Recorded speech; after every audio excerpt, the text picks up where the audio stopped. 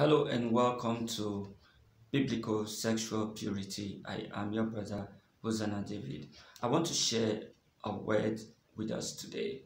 The Lord revealed to me something about abortion. This is not the first time I'm getting a vision about abortion, but this one was just, I think yesterday, there were a lot of visions the Lord gave me. So I was writing all of them down. Many of them are about pornography and how Satan uses pornography to trap Christians, especially in the world in general. A lot of agenda about pornography is being executed right now. And I want to just use this opportunity to beg every one of you, if you watch pornography, please desist from it. It is very, very destructive. It has its own spiritual implication. I'm going to do some videos and also post what the Lord revealed to me on biblicalsexualpurity.com and on our YouTube channel, Biblical Sexual Purity, so that people can learn. I will take my time and type everything so that I wrote everything in this book, and a lot of visions the Lord gave to me, a lot of visions. I've been writing them down, and it's very, very sad to see what Satan is doing against humanity using pornography. But this one, while I was receiving those visions and I was writing, the Lord gave me this one about abortion.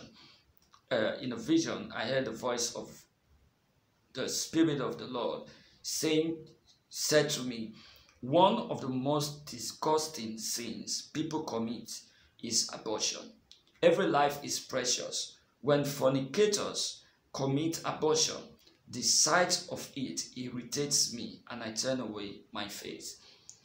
The Lord also told me that blessed are those babies who never saw the corruption of this world.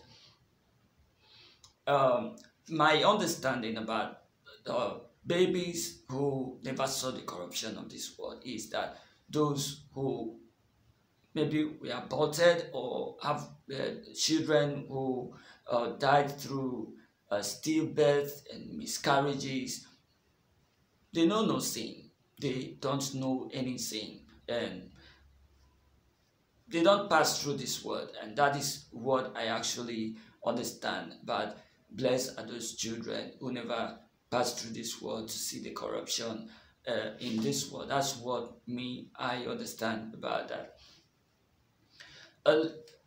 Abortion now is being made free, but a lot of people don't know where those babies end up. A lot of pharmaceutical industries make millions of dollars, if not billions of dollars, yearly from aborted fetuses. They make a lot of money. They produce drugs, creams, especially bleaching creams. They extract chemicals. Even some people eat aborted children.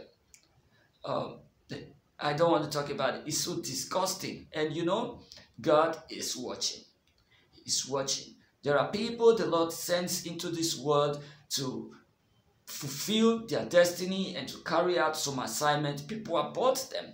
Let me just tell you this. There was someone some years ago, though they had stopped giving birth to children, and they were doing family planning. But the Lord spoke to me and said, the Lord wants to send someone through you into this world.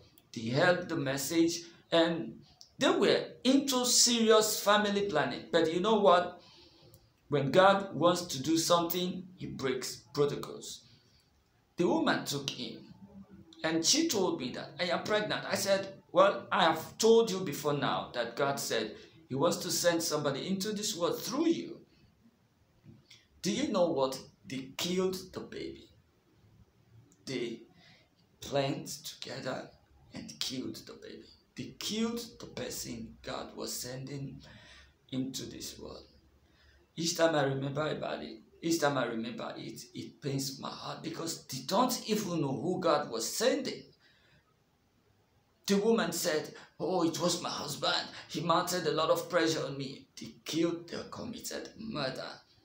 Except they repent, they are going to answer for it. I don't know the kind of person God was sending, that he told me that he was sending someone into this world. That is how a lot of people kill, commit murder, kill people. The souls of those children cry. The blood cries from the earth. God told Cain that the blood of your brother Abel, whom you killed, is crying out of the earth to me. And you think your life will be good. You think God is going to answer your prayers. You think curses will be averted from your head, and that the repercussion of the murder you're committing will be taken off your head. It is a big lie. Souls are crying after you. You murderer, you killer. You kill people, you commit fornication, and you kill because you don't carry children. I tell you the truth, God is writing everything down. A day is coming when you shall give account. Let me just quickly say this. A lot of people have asked me questions about family planning. I don't want to address that for now. But I tell you, there are some family planning methods that lead to abortion. When fertilization takes place, most fertilizations take place in the fallopian tube. When fertilization takes place, a soul has been formed. It may be microscopic, but a soul has been formed. The essence of the human being, what makes the human being is not the body. The body is just the house. The real human being is the soul, the spirit. We are tripartite being. We have the spirit, the soul, and the body. The body is just one, but two-thirds is the soul and the spirit. The Bible says that after God created the body, it was lifeless. He breathed into the nostril of man the breath of life, and man became a living soul. Please let us know that God is going to judge every sin of abortion.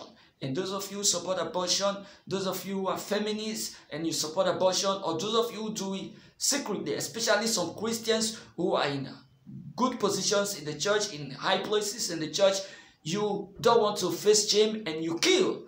I tell you, you shall pay for it. Pray for me even as I work towards releasing the messages the Lord has given to me.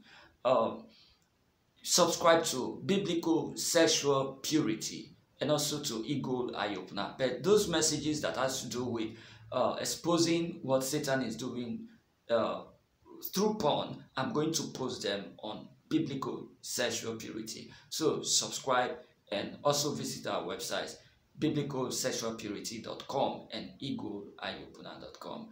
Thank you and God bless you. Bye-bye.